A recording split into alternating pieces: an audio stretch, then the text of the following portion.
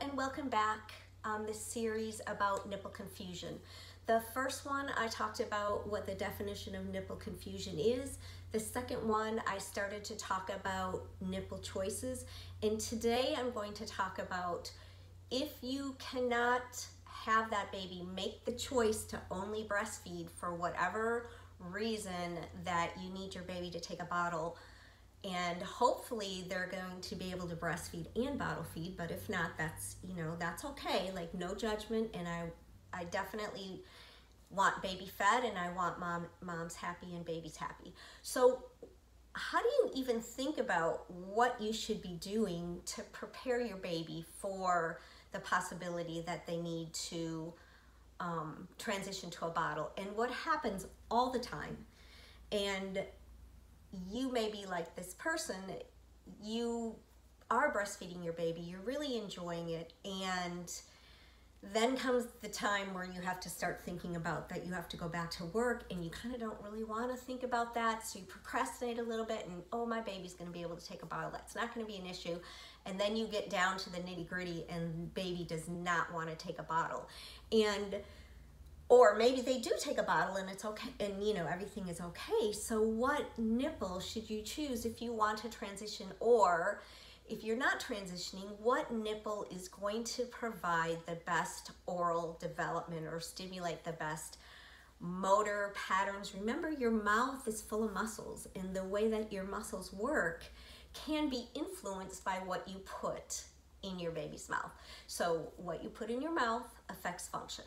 So in this world that you go to the store or you go on Amazon and you're trying to research and figure out what is the best nipple to use, the overly advertised bottles that are like mom's breast is overwhelming and unfortunately super confusing, and even more unfortunate, very wrong. So bottles like these that are overly advertised as like mom's nipple, yeah, maybe kind of looks more like a breast nipple than something that's more standard, but it doesn't function like a breast. So if you have your baby on one of these type, the wide-based nipples that are like mom's breast, that really aren't, look at where your baby's latching and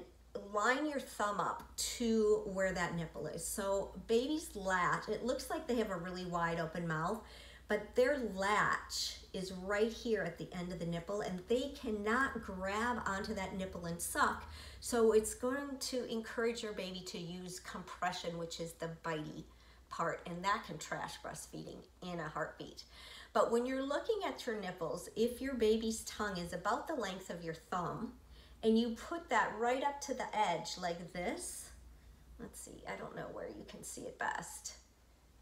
If you put it like that, it's only taking up half of my thumb, which means that the very anterior part of your baby's tongue is the only part that has the opportunity to work off that nipple.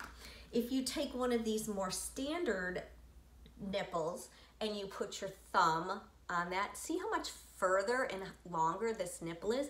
Because we're going to get our babies to flange their lips on that nipple cap, and then look at how deep that is. And you want the nipple, when you're breastfeeding, you want your nipple to go to about where your hard and soft palate, it's called hard soft palate juncture, so basically where they kind of meet, which is pretty far back in your mouth.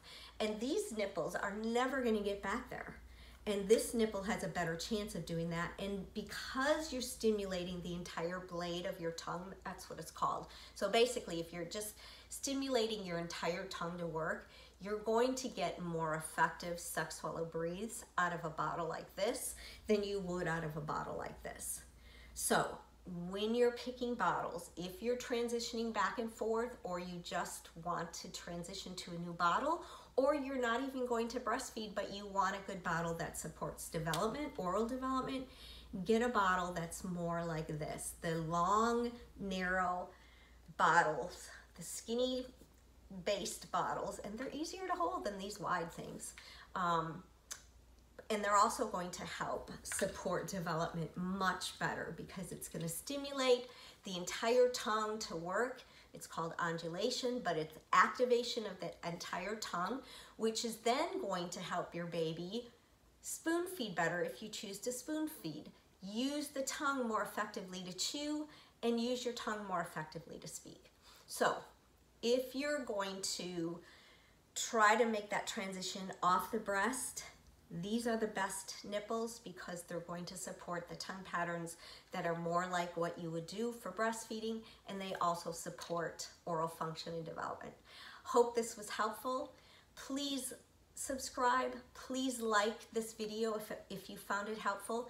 And I am going to try to either go onto TikTok or Instagram because I feel like I could help more parents and get more exposure on that platform over this YouTube platform.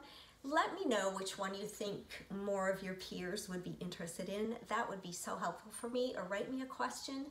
I would love to have some interactions with you. Thank you so much for your time, and as always, have a phenomenal day.